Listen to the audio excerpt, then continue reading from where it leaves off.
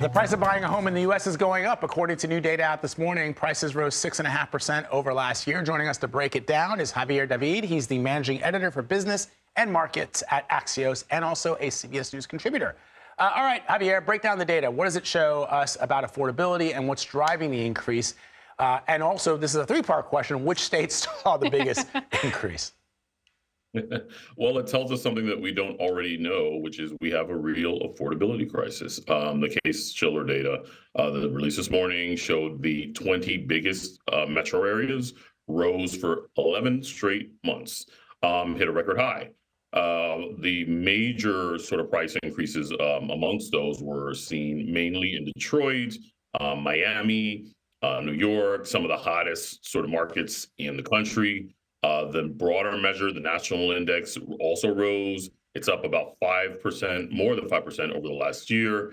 We are looking at what is the convergence of mortgage rates that are, again, spiking comfortably above 7%. Home prices are also high now, as we see. It's just a sort of toxic brew that means that people are not willing to sell houses, and the people that are actually looking for them don't have a lot of stock or don't have a lot of affordable options. Okay, so prices are rising, but we are expecting mortgage rates hopefully to go down later on this year. So would that make it a buyer's market or a seller's market? Well, the whole active word here, I think, is hopefully. We're in a different place now than we were even a month ago. I think markets were expecting the Federal Reserve to start cutting rates sometime in the first half. We've had a run of unexpectedly hot inflation data. That means that the Fed is not necessarily going to hike rates again, but they're not in a rush to cut. So all of the hopes and dreams that we had built around this idea that the Federal Reserve was going to be giving us easier policy, the timetable is being pushed back a little bit. And that means if you were on the sidelines waiting for a more favorable rate, you may have to wait a little bit longer. So it will actually help once the cuts start taking effect, and those cuts are unlikely to be seen before June. You'll have a little bit more of what I guess you would consider it. No, I wouldn't call it a buyer's market because it's still going to be pretty high in terms of rates, and these prices don't seem to be going anywhere anytime soon either.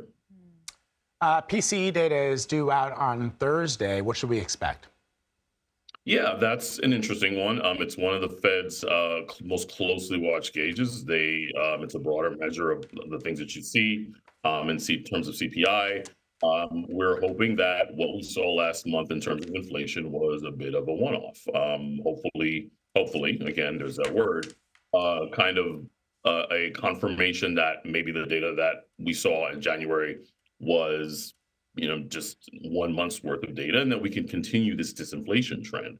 But again, demand remains really high. Consumers are spending, but they're starting to get behind on some of their bills. So it's one of these things to keep a watch. And we at Axios had a great interview with John Williams, who's the New York Fed's president, and he said that this is actually something of an encouraging sign. When you see delinquencies rise, it means consumers are starting to get a little tired. So that's really key to the whole inflation story. When does demand start to tail off in an appreciable way that brings down prices? Yeah, and speaking of consumers, before we let you go, I want to ask about some major news. We're hearing Macy's is going to be closing around 150 stores. Are you surprised about this? This is an interesting one. Macy's has been struggling brick and mortar wise for a while, but their online channel has been actually, a real driver for what their sales have been. This is for them a pivot to luxury. So while they're closing some of the flagship Macy's brands, they're actually channeling more to Bloomingdale's. They're opening more stores, two of their luxury brands, Bloomingdale's and Bluemercury. Interesting story. Luxury has been doing quite well in this environment. You've seen a lot of encouraging news from brands like Ralph Lauren, LVMH. These are all big names in the luxury space.